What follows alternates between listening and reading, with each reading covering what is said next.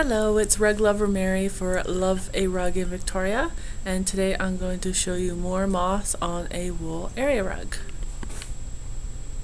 This is a hand knotted Chinese rug that was given as a gift to somebody many years ago, and they used it and then they rolled it up and put it away in storage without cleaning it, and now there are hundreds of moth casings all over it, and they really had a good feast eating right in here.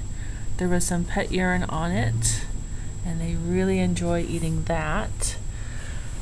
And as we move further down the rug, there is some side damage that they ate, and we have lots of them that are still alive, like that little guy. You see that little black dot? That is, oh, there he goes. That is his head. That's where he eats from.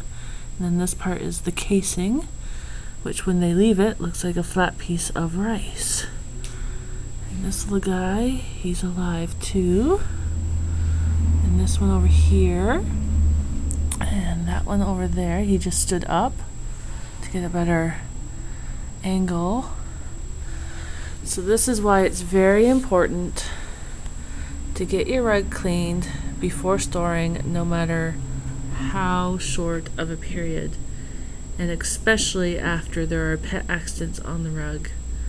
Don't just roll it up and forget about it, because when you do, they become very tasty for moth larvae, especially on Vancouver Island. We have the perfect environment for them.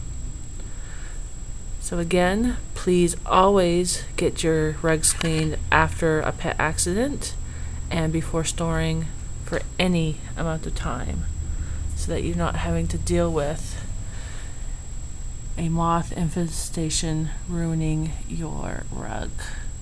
This has been Rug Lover Mary for Luv-A-Rug in Victoria. Thank you.